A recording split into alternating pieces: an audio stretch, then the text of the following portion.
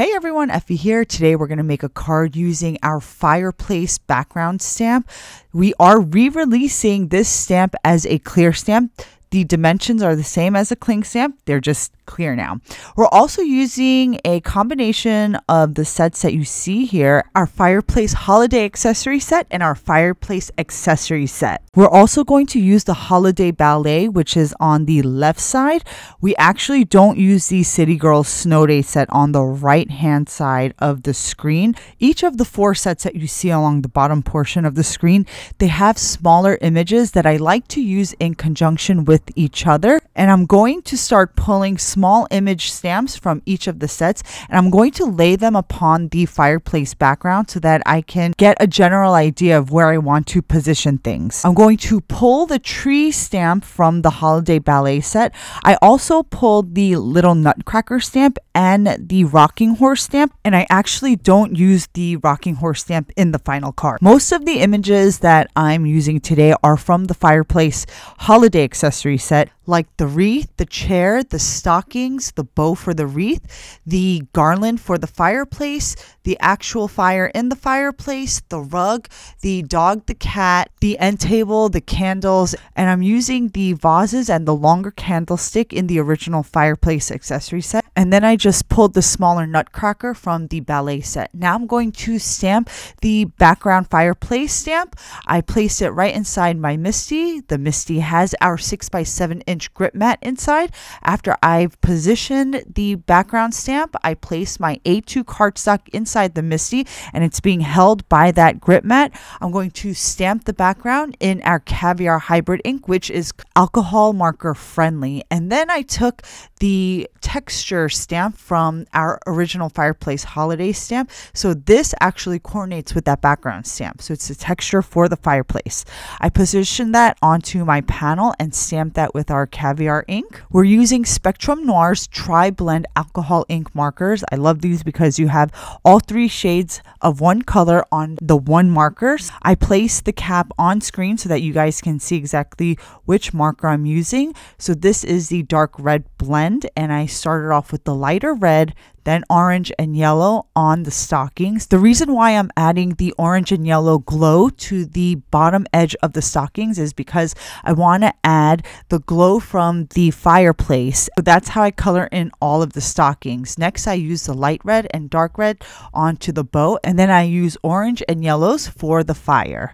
Next, I color in the candles with the same light red and dark red markers. For the longer candlestick, I used a light brown for the base and the red for the candle, and I used yellows for the candle frame. Then for the end table, I used the light shade and the dark shade of the brown colors. And then for the pup, I used the gold brown blend and then used the brown marker to add shading to the dog. For the cat, I added orange stripes, and then I used the light grayish bluish marker for the rest of the cat's body. Then I added red and blue to the small nutcracker. Then I did some really easy, simple coloring for the rug. I just used the light gray and then darker gray along the bottom edge of the rug, and then blended it in with the light gray. Then for the armchair, I used light red for the blanket and then added shading with the darker red marker. I'm not going crazy in trying to get a perfect blend or perfect shading in my coloring today.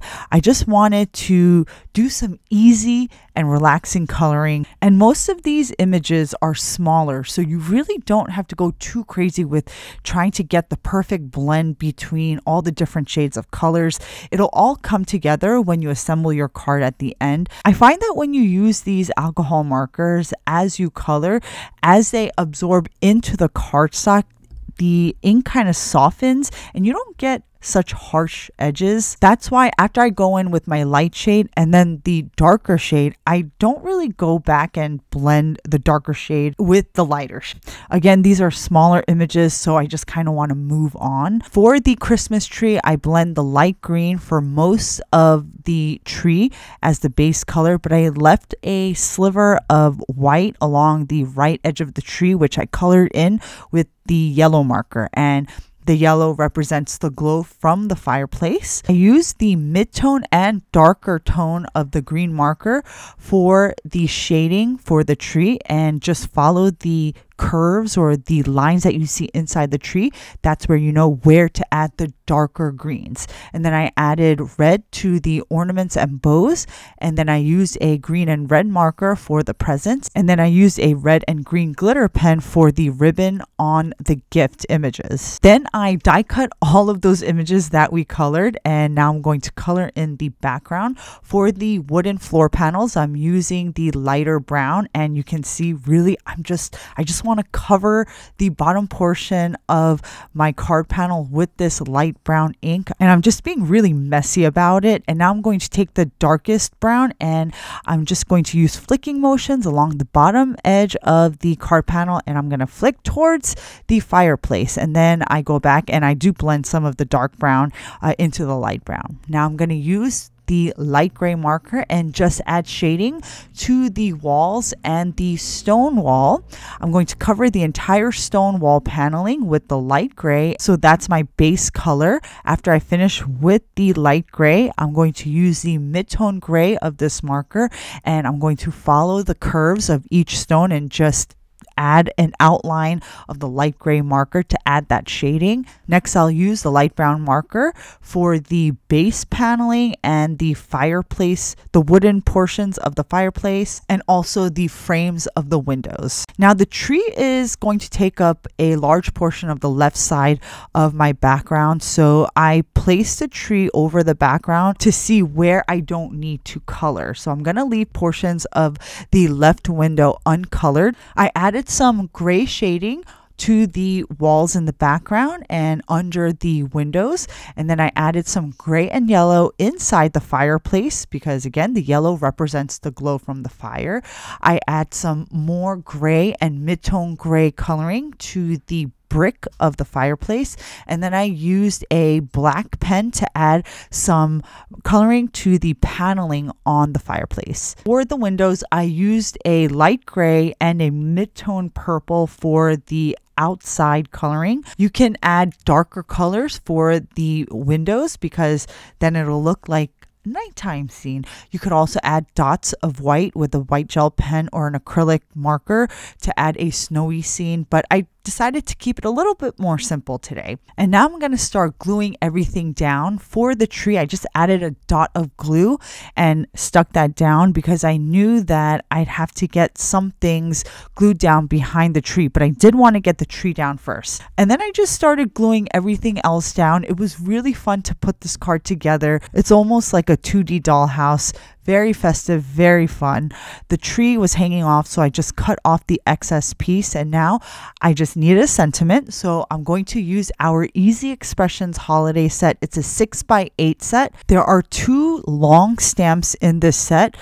This stamp that you see me peeling off, I'm going to stamp this first in our Caviar hybrid ink. It's just a black ink. You can use any black ink, or you can use any ink color that you like, but I usually stamp this in black ink. There are bars and squares on this stamp that get stamped out. So you're going to take the second long stamp, align the bars and squares, and just stamp that in another color. I'm using our red Sangria ink. I double stamped this second stamp, and then the coordinating die is 1 die, which is going to cut out all of the sentiments in one single shot.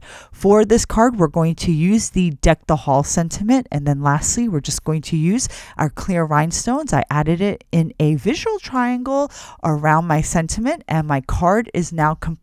I hope you guys enjoyed today's card and video. If you haven't done so already, be sure to give the video a like and make sure to subscribe to our channel because I'll be updating it more regularly. Thanks for watching, guys. I'll see you next time.